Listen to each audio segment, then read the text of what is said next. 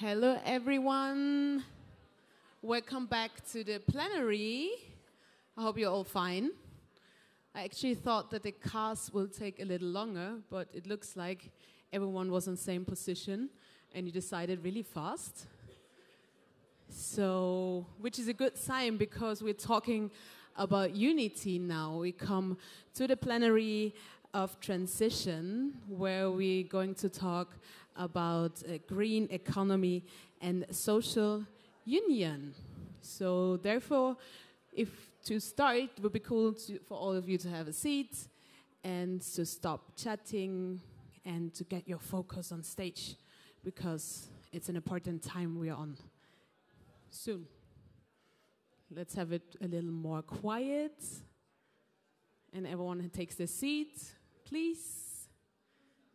Yeah, talk to you, all of you. That's right. You all get an A+ here, you're all sitting. You're all doing very well, yes.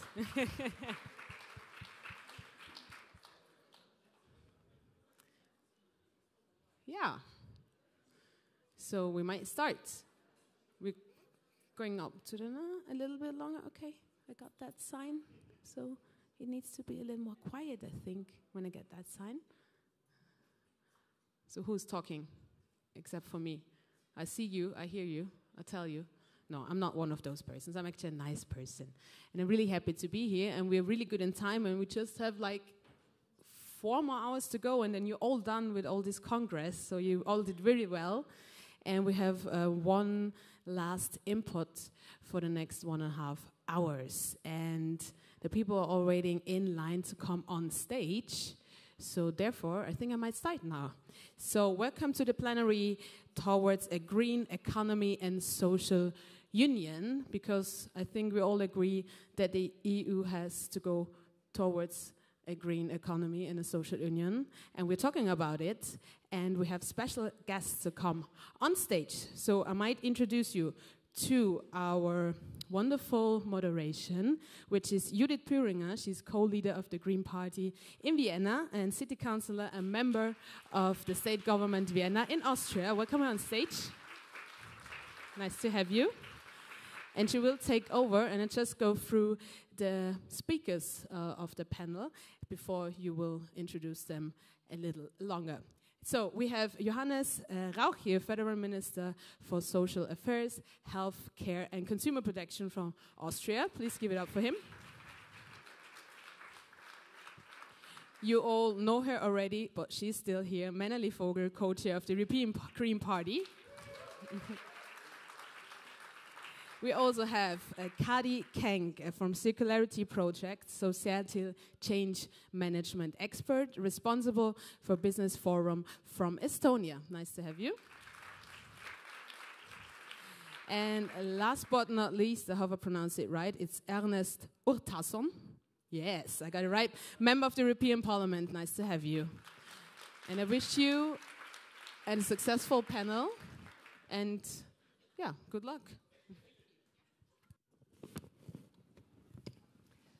So thank you for this beautiful moderation, and I'm very happy and glad to be your host and moderator for this afternoon. I just said to my podium that it's very nice to come into this room. I had today a future congress of the 9th district of Vienna, and it was very motivating, very inspiring to talk to Greens and also to locals on a district level about the future of Vienna, about the future of the district. And it's very nice to come here to see all these beautiful faces of green people fighting for a just Europe, for a social Europe. And it was very nice to come in here and to feel this beautiful atmosphere. And I'm very happy to be the facilitator of this panel today. My name is Judith Püringer. I'm the co-leader of the Vienna Greens. And I'm very grateful to host this panel today. We have 1.5 hours, which is a lot and not a lot. But I'm sure we will have a very good discussion, a strong discussion, and you are also invited to put questions to the people on the panel.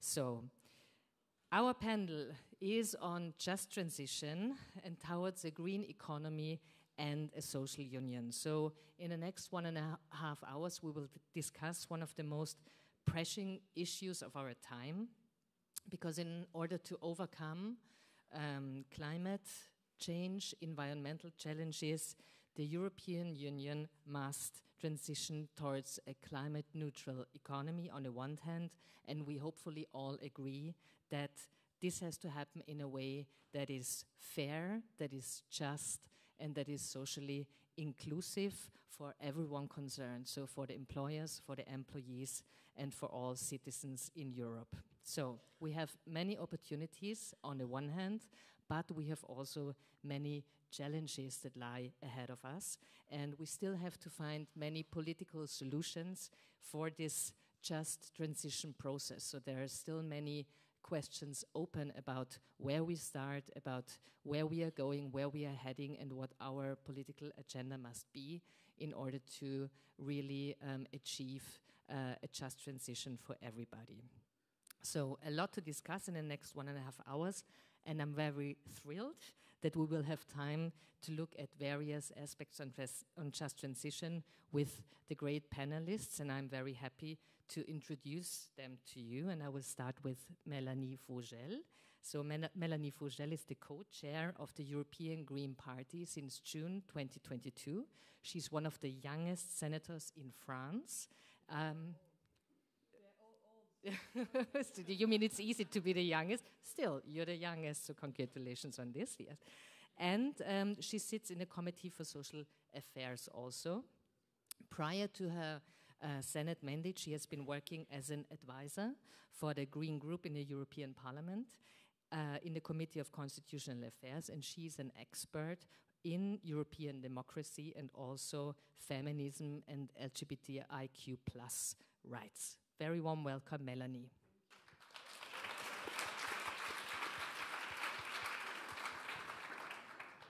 Yes, to my left is Johannes Rauch. Johannes Rauch, he is the Federal Minister of Social Affairs, Healthcare and Consumer Protection in Austria.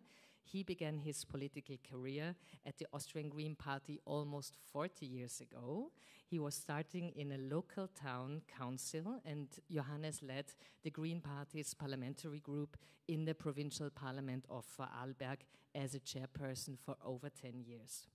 Johannes is a former social worker, and he relates very closely in his daily work, and I'm very proud to say this, very closely to people's everyday struggles in everyday life, and he really prioritizes social justice, affordable housing, and accessible healthcare for all in his everyday political decision. There's a beautiful saying of Johannes, I quote very often, and this saying is that social work is political work and vice versa. Political work is also social work. A very warm welcome to you, Johannes.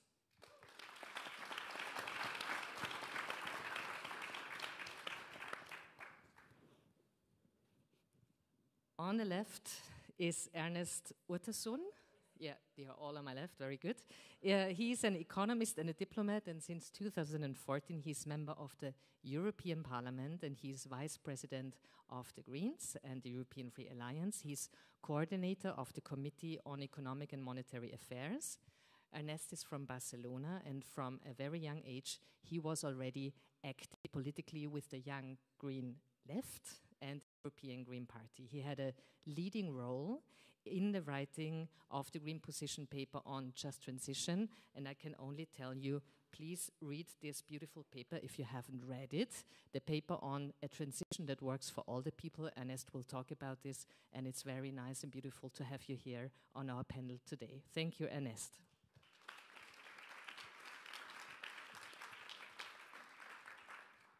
Last but not least, Kadi Kenk.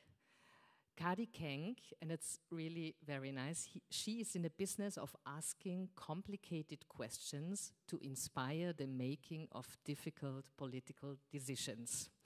So she's a societal change management expert. She's a trainer and a consultant for companies and governments alike.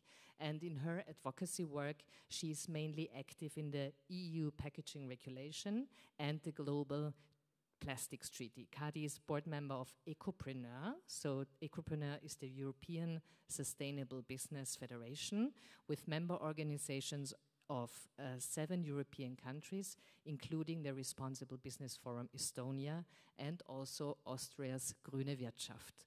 Very warm welcome to you, Kadi.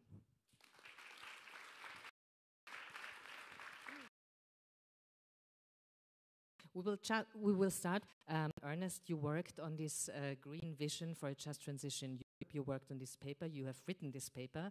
And my question is, how does this vision of a just transition actually look like? So what are the main challenges and also the main opportunities to achieve this vision of a just transition?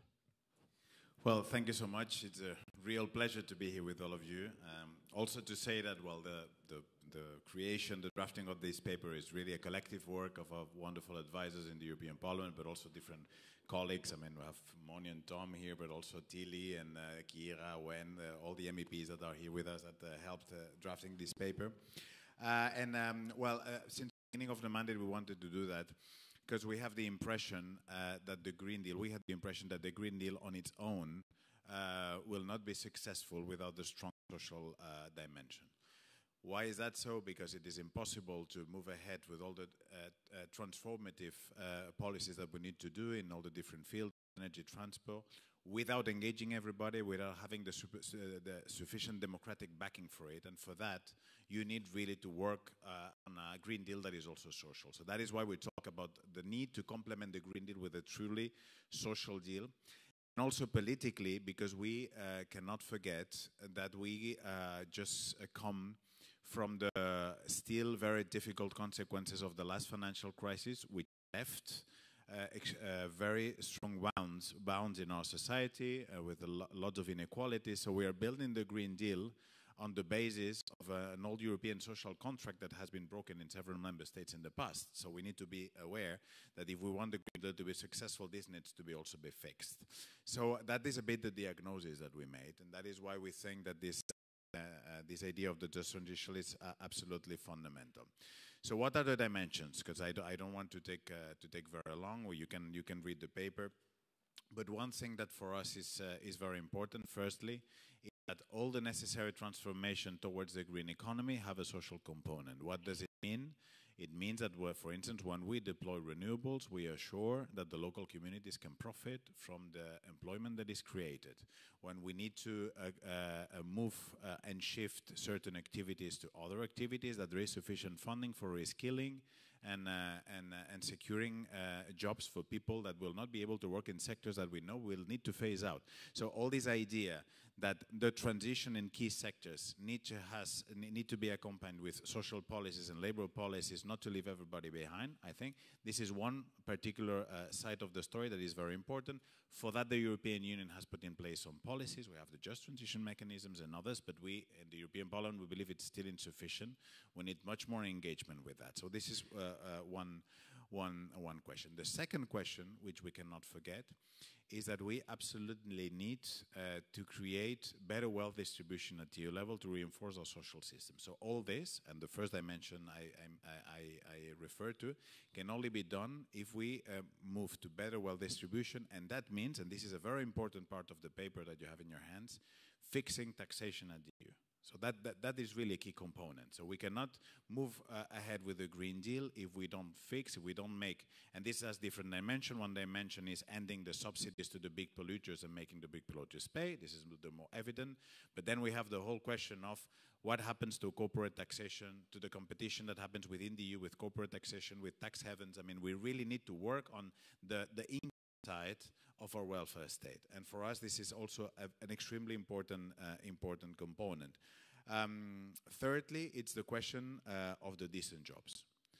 And here I think it's very important also, I will refer to that maybe later in the debate, but it's important to understand as well that in the last years we have undergone a process in several member states of enlarging precarity. So our growth models have been based in two issues. One is the fuel growth model, and the second one is the job precarity growth model. So both things together has defined our growth in the last years, and both things need to be fixed. We need to phase out from fossil fuels, and we need to phase out from precarious jobs as a source of so-called growth. And for that, it means reverting completely the labor policies that we have done in the past, reinforce social bargaining, increase minimum wage, engage with the unions again, because in my country, for instance, I can tell you in the past we have had policies directly attacking the collective organization of workers, which has been very, very difficult. So I think this issue of decent jobs, and also with another dimension which is very important, which is tackling the new forms of precariousness that we have in our societies. And for instance, at EU level, we are working now in the directive on platform work. Platform work has become a new form of exploitation of several of our citizens in the EU. So these new forms of exploitation, they need to be fixed. So I think this issue of the decent jobs is very important. And last but not least, I will end it here, not to be very long. I think when we talk about just transition, we cannot forget the global component of what a just transition means. And that means that also in the past, our growth models have been based from the exploitation of natural resources from outside the EU. And now we also need to see, because now we are talking, for instance, about accessing raw materials that are critical for the future economy. What does it mean, accessing raw materials and critical materials from outside the EU for our economy? How does that relate to a global just transition? I think that component is also that this relies, of course, with the responsibilities of the EU at global level, but this component is also very important. So voilà, those are some of the main elements, but I'm very happy that we managed to do that document, and I hope you will read it and you will find it interesting. Thank you. Thank you, Ernest. Thank you for these main topics we have to address when we really want to talk about the just transition. Thank you also for putting the global perspective into place here. I think this is very important. Coming to a national perspective, Johannes, in Austria, the Greens are in a quite challenging coalition with the Conservative Party, and maybe you can tell us some experiences of being in this coalition, and also tell us about many successes the Green Party in Austria could achieve, especially when it comes to the questions of precariousness, the questions of decent jobs, but also the questions of people who are in poverty or facing social exclusion. Well, to be in a coalition with the Conservative Party, it's a kind of special adventure, day by day. And maybe you ask, how is it possible to do a thing like just transition with the Conservative Party? Is it possible? In parts it is. But it's a very tough, and it's a struggle, a daily struggle, you know. So what we have tried to do, we have succeeded in pushing through an eco-social tax reform, and we are able to launch the largest tax relief package of the past decades. So we can say carbon pricing is now just on the agenda. It's a very important step, I guess, on Austria's path towards climate neutrality in 2040. The government has agreed that starting this autumn, climate damaging CO2 emissions will cost 30 euros per ton. Now you can say, why only 30 euros? So it would better been 100 or so, yeah. But on the other hand, 0 will be worst. So this 30 euros per ton is the starting point, and the prices will increase annually to 55 euros per ton in 2025. And for the first time, a tangible climate protection tool has been integrated to our tax system first. And I can proudly say that this signals a paradigm shift in Austria.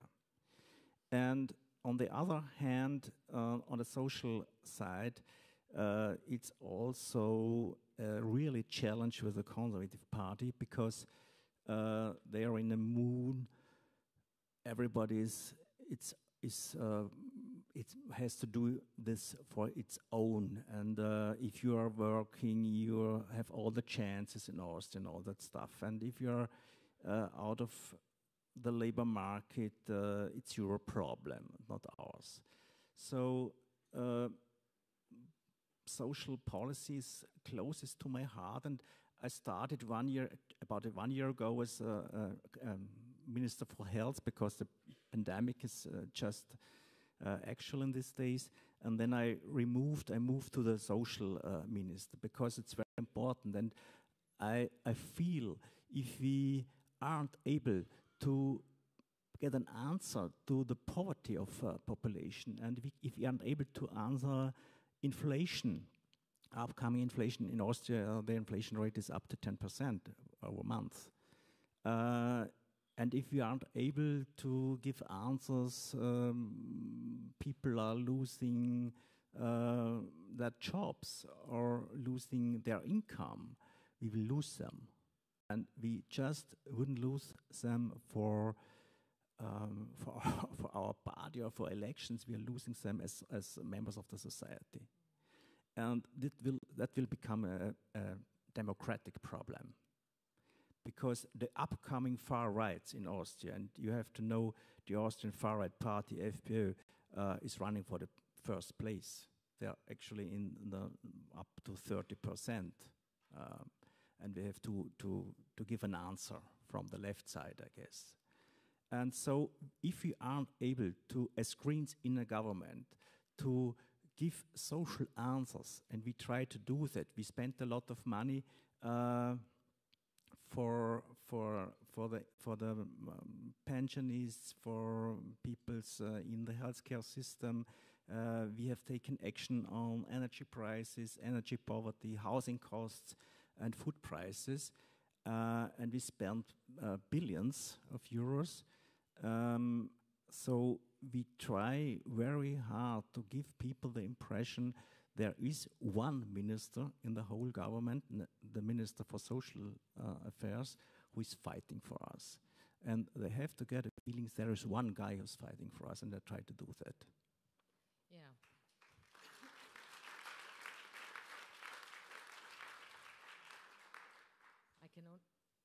I can only say that is the microphone. No. I can only say that this is the impression many people and especially social organizations, the civil society definitely has. And I think the example of the taxation, the social ecological taxation, as you just mentioned it, it was really a shift in paradigm. We didn't have a tax like this before, so it really is part of speaking about distribution, about just distribution, and it will be something that will stay. So this is it was in my point of view a very important measure. Yes, we were criticized because it wasn't high enough, but it was like a paradigm shift to actually talk about a new distribution of taxes in Austria. Melanie, from the national level in Austria back to the European level, so from your perspective, where does the political or the institutional structure need to be adapted in order to really ensure that a just transition can take place and will work out for all people, all citizens in Europe? Yes, thank you for the question. I will answer it, but I think with my answer, I will answer another question that you didn't ask. Because I think this question, what needs to be changed in the institutional structure of the EU in order to make more social policies, it is a good question. We know that we need to reform certain rules at EU level to make it easier, quicker, faster and more efficient to have social policies. For example, everybody knows, in this room at least, that we need to have more competencies on social issues at the European level. It is not normal that we have more competencies to regulate the internal markets. than to regulate.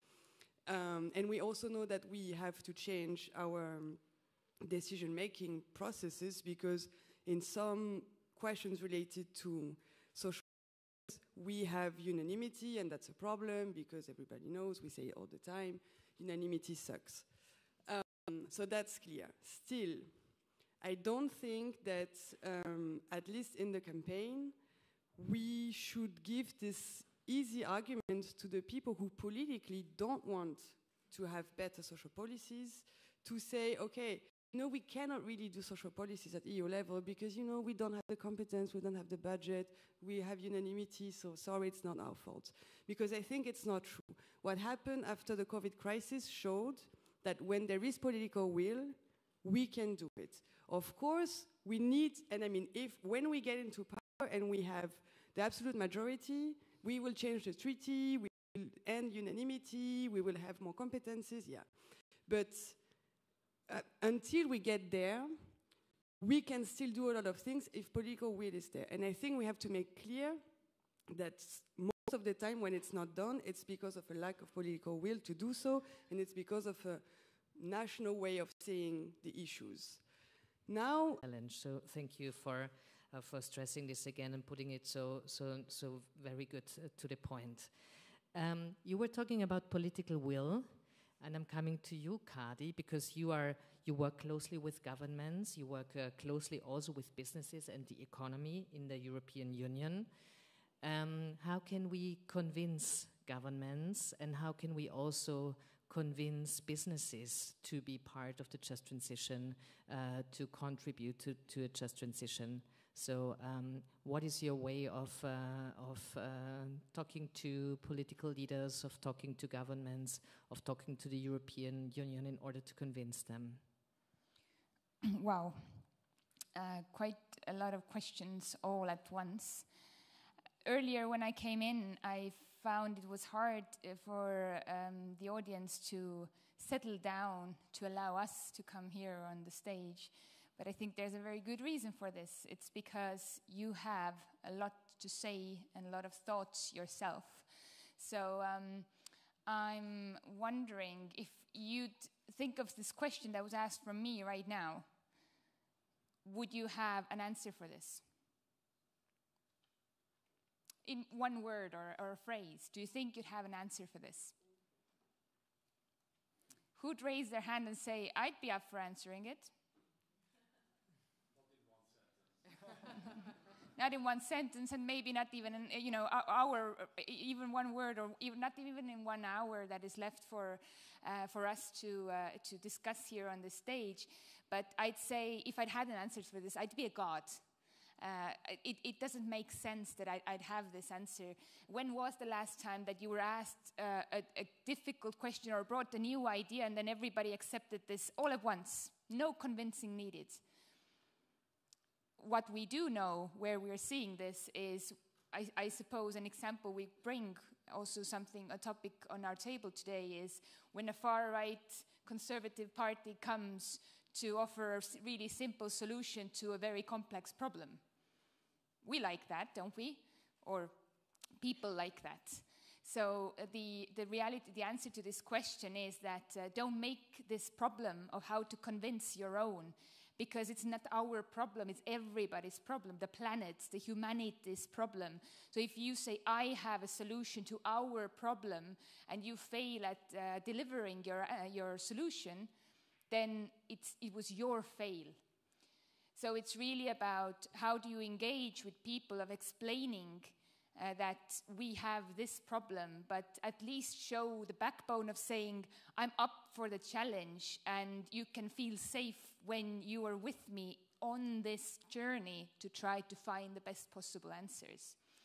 So I suppose that would be my answer, because we don't talk to people enough. We are afraid of the various answers we receive and the time it takes to talk to everybody. But it's really the most important part. You want to be asked, what do you think, right? Or, right? I think we're still in a political agenda. It's a democratic place here, right? So So you like to be asked. So it is really about the asking, and it might take longer for us to answer because we have so many ideas. But we'll never be doing them alone. We're just asked here. We have the honor of representing a community really here. It's not our brains here on the stage. It's really, I represent EU Sustainable Business Union. But we have 6 countries on board, 6 countries where you have businesses who are brave enough to claim that they are sustainable businesses. So I urge you to think and seek up from Ecopreneur's page, is your country one of them? And if not, do you have businesses that are willing to think sustainably? And where are they? Are they alone, or do they unite? And if they do, then they should be with us. We should be together on this, because the voice of the entrepreneurs, especially when we're talking about real transition and the justice behind this, is when we're talking about small and medium-sized enterprises. And their voice won't make it to the decision makers alone. They wouldn't even know how to do this. So that's what we're there for, to help them have that confidence that we're really on this path. It's not easy, but we're, brave enough to be on this journey and represent them. Thank you very much, Kadi.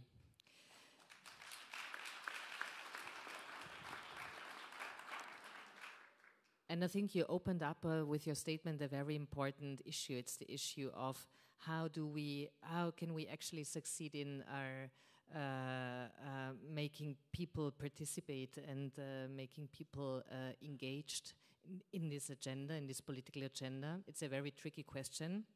And you also just mentioned the rise of right-wing parties. So it's the situation everywhere in Europe. It's the situation in Austria.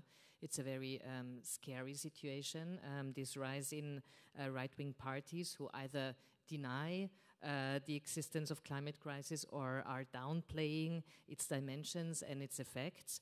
And at the same time, we are also experiencing an increase of the loss of trust. So people don't trust in politics anymore. People also don't trust science anymore, as we've seen through the pandemic. So we are in a really very challenging situation at the moment. And simultaneously, as you just said, engaging people, making people participate is something like a key for the implementation of a just transition agenda in the European Union. So I think this is one of the most important questions, how we actively involve as many people as possible, and like all the people in all variety and diversity in this process.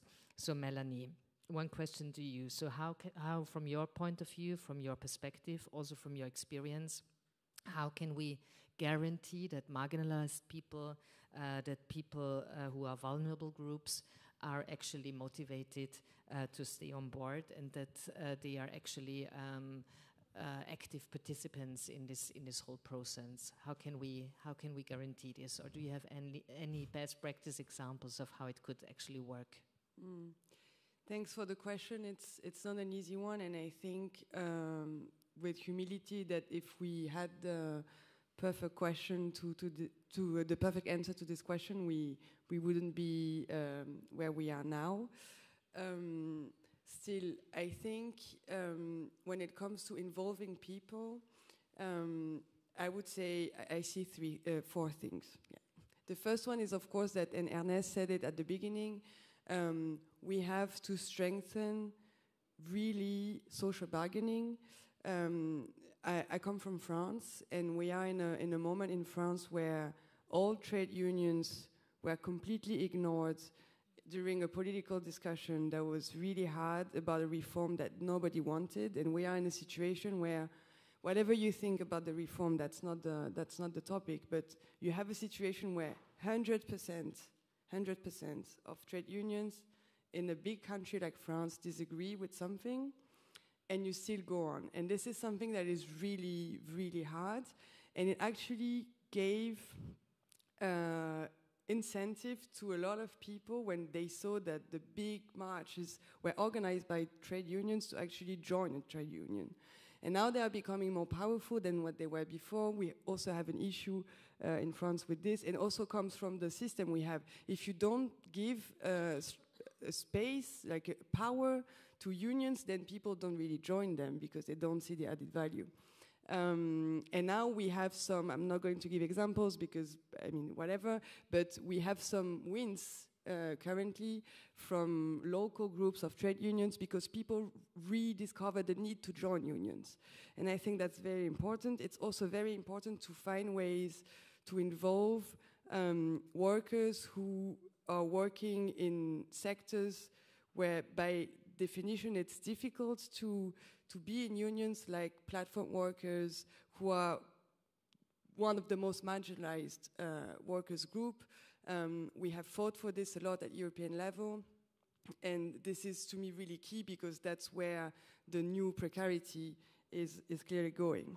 The other thing is that in the kind of demands, measures we are calling for in our campaigns, I think we need to campaign on new rights, new eco-social rights that are very concrete for people. Because very often we talk at meta level, and it's also very important, right? But we talk about the transition, millions of jobs that are going to disappear in this sector, they will move there, But for individuals, this is not always very easy to grasp, and the main question they have is, yes, but am I still going myself to have a job? And we know that it's not overnight that people are going to move from this region to do that. So we have to campaign on very concrete new rights.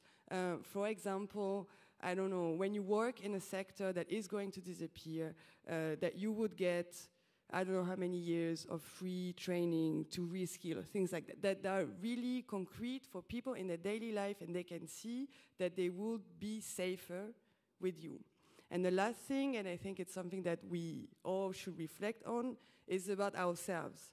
We are asking this question to ourselves also because a lot of people who are in these marginalized, vulnerable groups, they're not necessarily in this room. And that's a problem.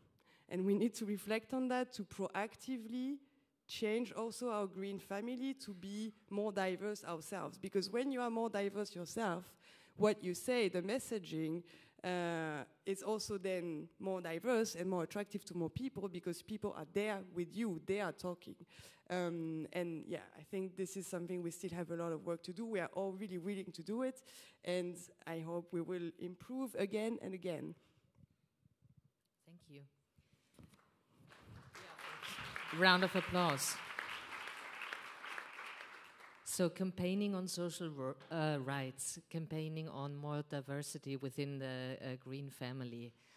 Do you have any additions on this, Ernest? Like additions on how can we actually achieve more participation, and especially more participation of people who maybe have no trust in politics anymore, have no trust in science anymore, and who turn away maybe also from the European project? Well, I think in the last years in many countries, what has happened is that our policies have not been able to provide sufficient means for a decent living to many people, and that completely blocks you out of politics. If you're not part of a system any longer, and the system does not provide you a decent life, you automatically are pulled out of the democratic system. I think that we need to be aware that why our democracies in the second half of the 20th century were so strong. I think our democracies were so strong because we managed to build probably one of the most successful projects that the Europeans have built in their history, which is their welfare state. The European welfare state is one of the most successful projects that we Europeans have built in our history. Why our democracies are now sick, in my opinion, is that because the welfare state is not functioning any longer. And this is what needs to be fixed, in my opinion. So there's no democracy without a strong social welfare. This is very fundamental, but for me it's very clear. And just to go back maybe to the issue of wages, which for me has defined a lot why so many people have been excluded from society. Let me take the case of Spain. No? What has happened in Spain? A very radical experiment. No? In 2011, the conservative government told us that after the financial crisis, the only way of being competitive in the world was to massively devaluate our jobs and our salaries. And that was a systematic policy of devaluation of wages, salaries, and job conditions. And that was being told to the Spanish society, this is the only way we will be competitive, the only way our economy will survive. So what they did, very radical labor market reform, easier dismissals, very cheap dismissals, a massive usage of temporary jobs, which means for young people, you were hired 6 months, you were dismissed, you didn't have holidays, you were dismissed, and then after August you were rehired for another 6 months. So this is how the Spanish labor market worked, and they completely contained the minimum wage. So minimum wage was stagnated at 600 euros for a decade. Did this make the Spanish economy more successful? No, it did not. We did not perform better with our exports. We did not perform better. Our economy did not perform better, and we started to create a huge democratic problem because people started to feel that politicians did not take care of themselves. So, and I think this is the story of a big failure. And now I take what happens in the last year with the change of government in Spain, where there was a radical change of the labor policies. So with the labor reform we just adopted, that you probably know, by Vice President Yolanda Díaz, we have raised minimum wage by 40%. We are now above 1,000 euros. For Spain is a lot. I know for Austria not, but for Spain is a huge increase. And there's a labor reform which basically makes that permanent jobs are mandatory with very limited circumstances that you need to justify why a job contract is temporary, which then you provide people with a certain stability and perspective on their lives. And when you provide stability and perspective to someone's lives, you create a citizen that is engaged politically, and then you also create somebody who can learn, who can educate better themselves, and then you have a more skilled workforce. Result of these policies, we're at record exports in Spain at the moment, and the economy is performing better than ever. So the lie that neoliberals told us in the last years that we needed to devaluate jobs and to make jobs more precarious to make our economies competitive was a lie. It's not the case. The other policies work, and I think this is how you really re-engage citizens towards such a project like the transition, which is very, very difficult, but then and work in fear. This is very fundamental. And the second thing, I think we need to have specific programs for specific sectors on reskilling, on accompanying the transition, but for that, what is very important, I want to go back to that point, cooperation with strong unions. For me, this is very important. The unions have a very important role to play in that.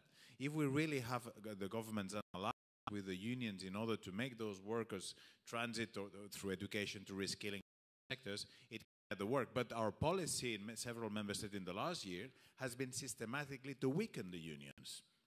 In France, Macron is trying to weaken unions. Spain in previous governments has tried to weaken the unions, and that is fundamentally wrong. So that is what I would say. I think having a net that works for everybody, that allows people not to work in fear, and secondly, to accompany sectors that will be affected with concrete policies in cooperation with the unions. I mean, this is more complex than that, but I think those are two dimensions that I think are very important. Melanie. Thank you. Well, first of all, I think the example of Horace, that if you ask a person, what do you prefer between keeping your job, even though you know it's going to be bad after a while, or a just transition, the person answers, I prefer to keep my job. I think it just shows why we need states, parliament, democracy to make policies, because then policies drive the reality. If you just let it to individual decisions, well, we know that, okay, it's not going to work. So that's also why we're here to design policies. Still, how do you convince, how do you make this a positive perspective for people? First thing that I wanted to say is exactly what Ernest said. You need to have concrete solutions that people believe in are going to work if they are negatively affected. And for example, the fact that you will get a good unemployment scheme when you are part of certain sectors, these things are key. The other thing that I wanted to say, in the French Senate, I worked on a report on green social security. So it's an opposition right to build special committees or inquiry committee on topics. The other groups, they cannot say yes or no, they just have to accept. So when it was the turn of the Greens, we say we want to work on the green social security, and then the other groups were like, okay, but what the fuck is this? We cannot send any member to your committee because we don't understand the topic. What is this? And actually, so the idea was to say, okay, we have a social protection system, how to make it resilient to climate change, and how, because of course the risk that our social protection system was designed to cover were different from the risk that is on the society because of climate change, which is a much bigger risk. And then our social security system cannot do it. And also the way it's financed and the way it's organized. And we came up to different, and then they understood the problem. And then we came up to different solutions, working more on prevention, etc. But also this idea that I think is also a source of trust that you can build in people if they see, okay, that's something, okay, that could impact my life, I could use it, and it could be positive. It was this idea of having that the social security could offer universal allowance for healthy food.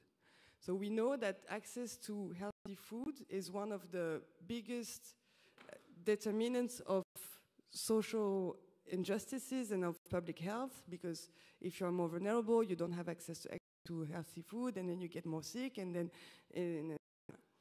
and the fact, so there are different models for this, but this is the thing, if you tell people, okay, our social model is going to give you the right to have access to healthy food. There are different solutions with social security card, you can buy food in organic shops, there are different models. But then with a tool like this, first of all, you offer a new right, something that is positive, that people are going to use, and also you accelerate the transition, because then, I mean, we calculated this, you can read the report, it's 300 pages if you have nothing to do, but you accelerate the agriculture transition, because then you offer possibilities for farmers to sell their goods, etc.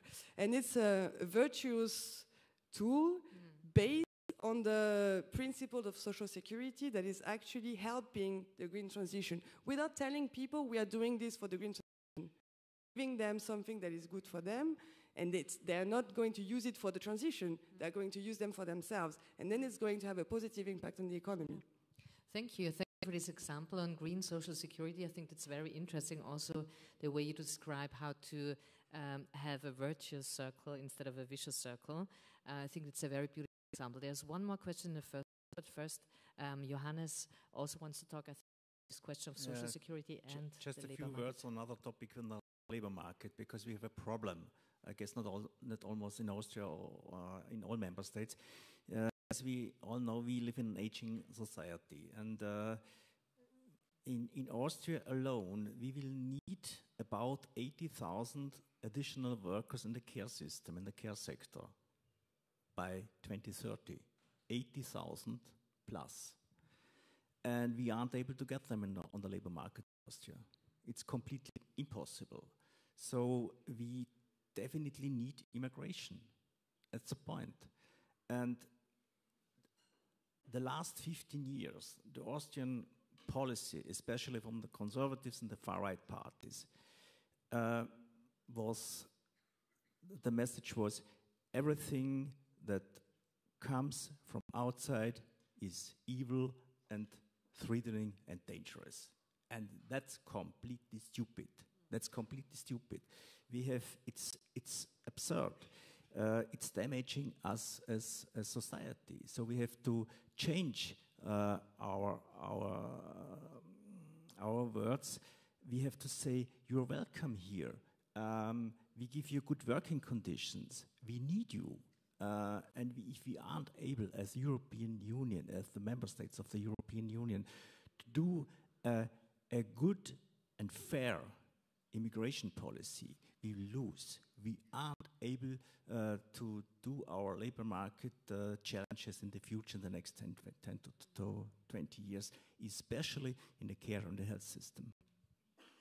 Thank you for this addition, Johannes. And I think there is another question in the first row.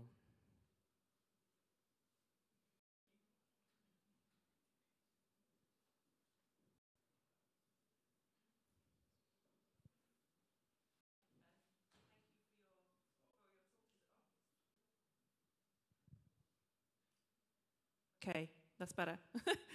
My name's Catherine. I'm from Green Party of England and Wales. I just want to thank you for supporting a very strong statement on the UK's illegal immigration bill. So my question is directly related to that.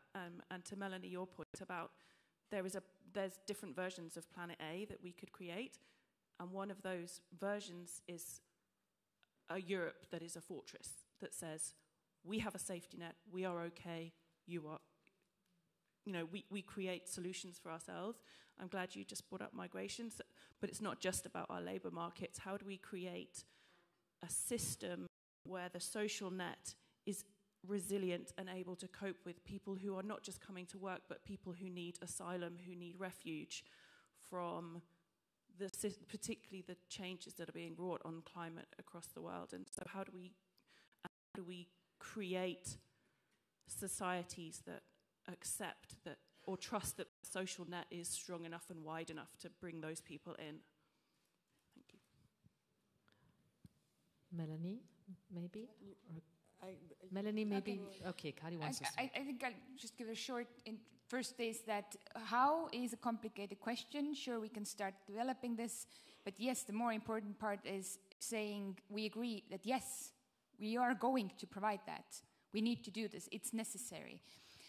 Because from private sector side, you'd look at the economic sector and the economists and analysts who would say the green transition is basically a violation of human rights because look what you're doing to these people. You're going to be putting them out of jobs. You're going to make it really expensive for them to live or survive, or you're taking away their lousy jobs that we're enabling with our lousy consumption behavior, right? Of saying, you know, it's not perfect, but at least it's there. And this way, neglecting completely that the government does have a role in making sure that when we have a transition and some people are being left behind, they are taken care of. This is something companies have never done and they will never do voluntarily.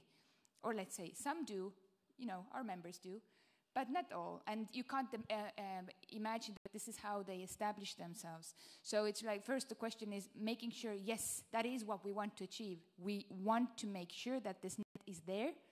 But then how, that this is something maybe other panelists want to touch upon. Yeah, thanks for the question. So basically on the link between migration policy and social justice, and how can we make sure that our social system integrates rightly and fairly migrants. I think the blockage to this is not in our social systems. There is a problem with migrants when it comes to our social systems. This is something that is pure. The problem in this debate doesn't come from a technical solution to implement in our social system. Our social system actually benefiting from migrants. The problem we have, I think, it's a completely different one, is the space we give to the far right in the public debate. That's the problem we have, and we have it all around Europe. And then we give the space in public media to people who are going to explain you that all the problems in your life and all the social insecurity you have, it doesn't come from the wrong decision that we are doing, it comes from the migrants. And it's just a lie. And it's just if you give more and more space to these ideas, it works. But actually, the policies we are building when it comes to migration and social policies, they are irrational. We are benefiting, and it's not even the reason why we should be in favor of giving migrants fundamental rights, and we should do this anyway, whether it would be beneficial or not for the economy. But it's just a fact that we are losing public money because we don't give proper workers' rights to migrants. It's an irrational position just for populistic reasons. And the calculation we have, at least in France, is massive. Like what we would gain in terms of public money if just migrants and the so I'm going to Okay. I'm going to end here. Yeah, yes, it will come again. And we have another question here in the 6th row in the middle. Yes.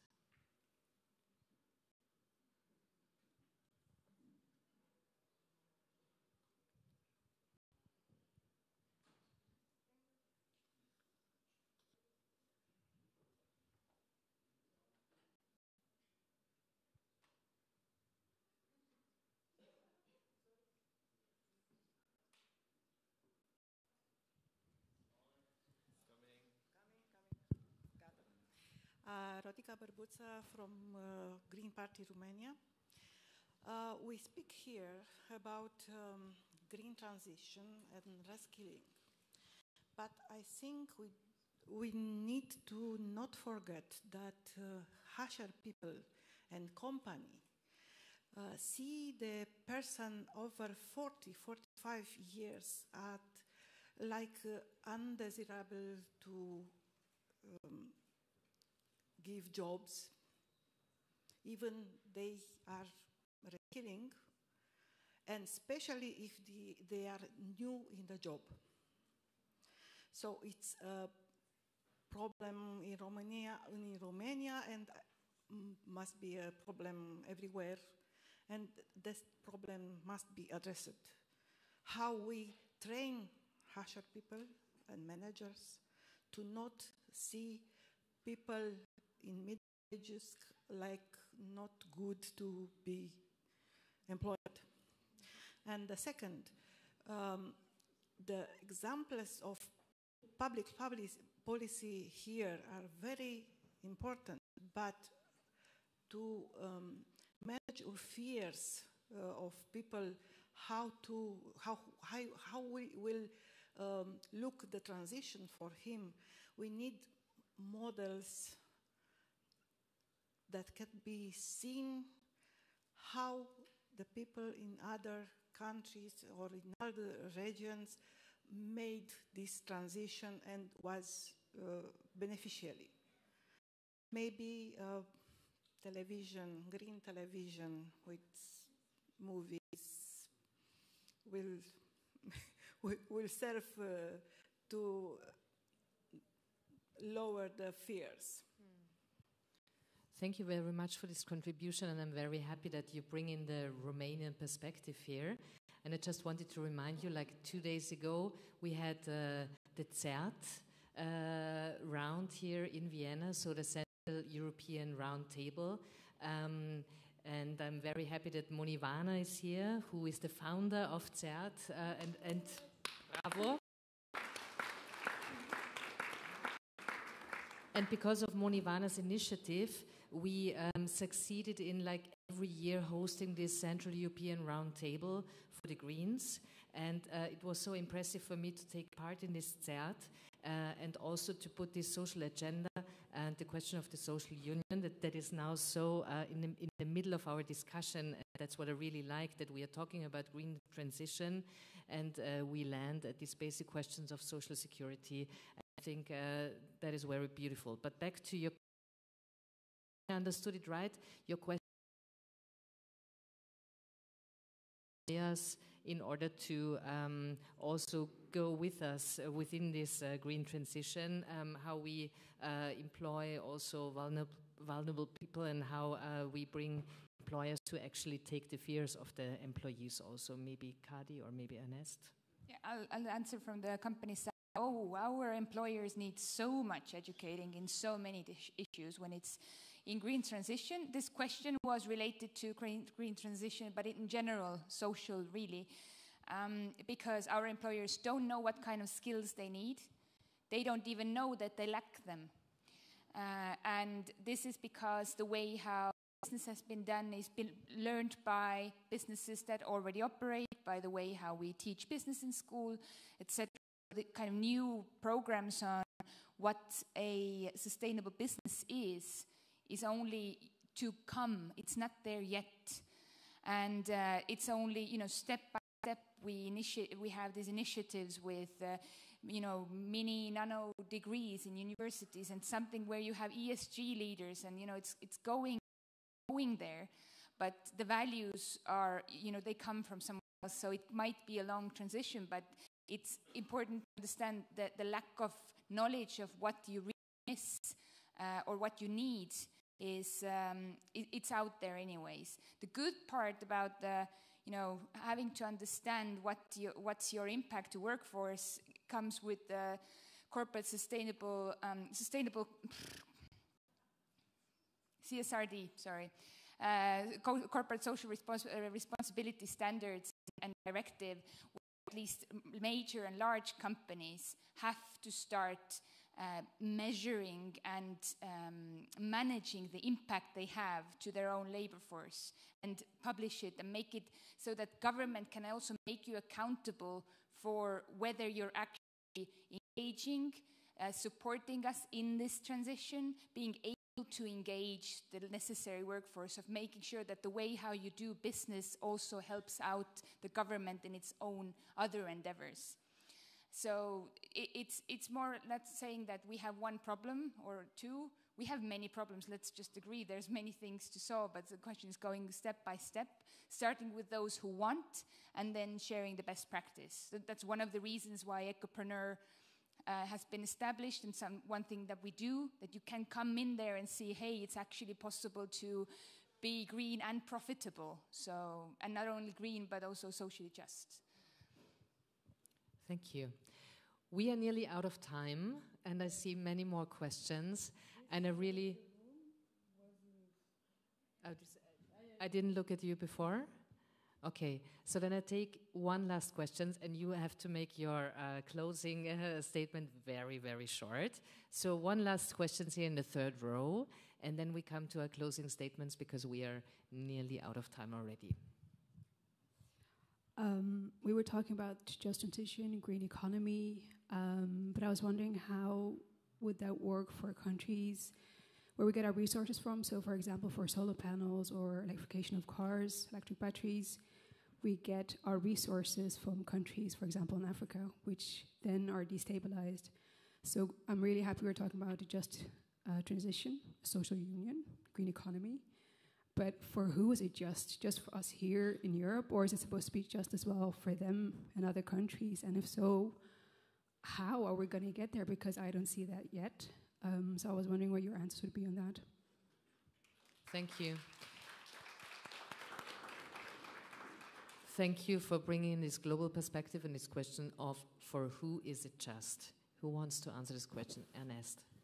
No, I think this is a fundamental question. I mentioned briefly the issue among my introductory points, because let's take mining, which is probably the issue you referred. There's a mining fever now because we need to access materials. And one thing we firstly need to realize is that with this issue of the accession of materials, we need to forget that we are going to build a green economy which will basically transform all kinds of activities that we now do into activities that will work without emissions and with electricity. This will simply not work. Forget about having enough lithium to replace all the combustion engines with electric cars. It's simply impossible. Also because otherwise we will need to engage in a global war for lithium access with other superpowers. I mean, this is crazy. It's crazy. It cannot be organized like that. Unfortunately, it is a bit, and that's why I mentioned the Critical Raw Materials Act that the EU is debating at the moment. We need to be extremely careful with that. Because I think that we cannot imagine a situation where the most developed economies do their transition on the back of poor economies that will be providing the raw materials for this to happen. So yes, indeed, this transition that is globally just, I think is key. And we as Greens, we need absolutely to fight for that. We cannot accept, for instance, that we are going to exploit completely the resources of third countries without for our own transition, without taking our own share of responsibility. So I think this is a key element, absolutely. Okay, so we've nearly come to an end, and I want to come back to all of you with a closing statement of you as panelists. And maybe to make it really short and on point, I want to ask you if there was one single action or one single measure to push the green transition, the just transition agenda forward. What would it be? What would you pick if you could decide tomorrow on this one measure? What would you choose? And maybe you wrap it up also in your final closing statement. And maybe we start with Johannes and we go all the way along the podium. So I try to do it in 1 minute. In a situation with upcoming far-right parties all over Europe, having a debate, Europe is a failed project from the far-right parties. We have to fight for this European Union and for a better European Union. And there's no alternative, I say. So if we have the idea, the far-rights have the idea, we can solve the problems, the upcoming and the existing problems on a nationwide level. It's stupid, and we have to name that stupid. It's no way to do it on a nationwide level. So let's fight for a strong European Union, for a solidarity in European Union. Otherwise, we are losing everything, our freedom, our way of life, and our way to life as a society we imagine that must be like a transition, just transition, solidarity. Thank you.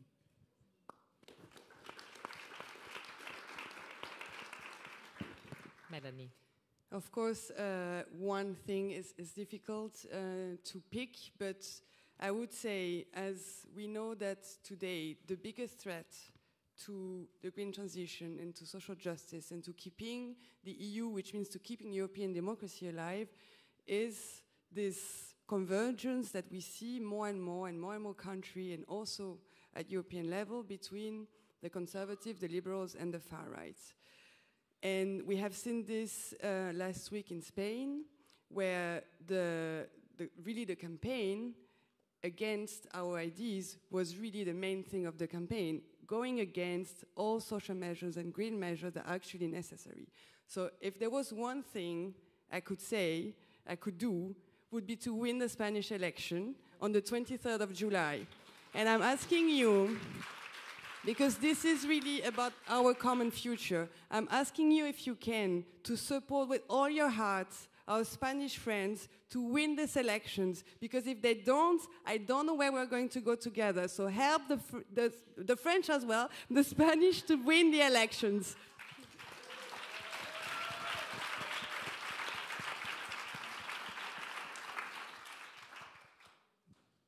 In short, I make everyone accountable for their role, and that means a government should be the one opening doors for companies that go for green transition, and on the other hand, make sure that everyone left behind are in a good place.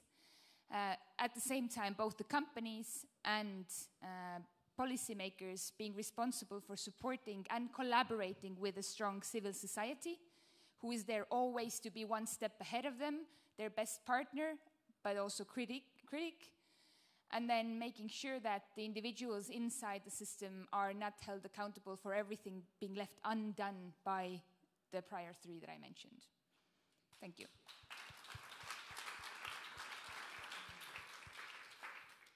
Maybe just Melanie reminded me about this campaign that happened in France during the Civil War. It was a poster of Pablo Picasso, Aide l'Espagne. Yeah, I mean, all help is needed, but I have something to tell you. I think we are going to win the election, Melanie, so don't worry too much with that. So we'll bring another progressive government into the EU from Spain, I'm sure of that, and we're working hard to achieve that. On your question, I will try to be very concrete. If I have to choose one thing, I would like to end tax competition at the EU. Because tax competition is harming every single member state to have the sufficient resources to fund its welfare states. And in order to end tax competition in the EU, we need to end unanimity in decision-making in the Council when it comes to taxation issues. It's very concrete, but I think it's very important. Thank you. Thank you.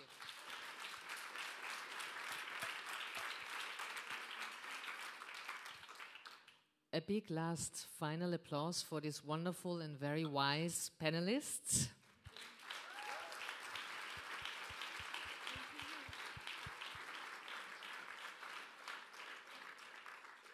And a big round of applause to you.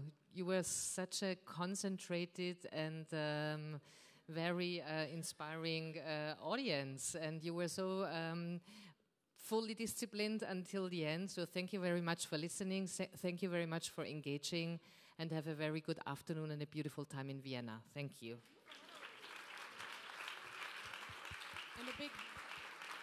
And a big thank you to you as a moderator. You did Puringer as well.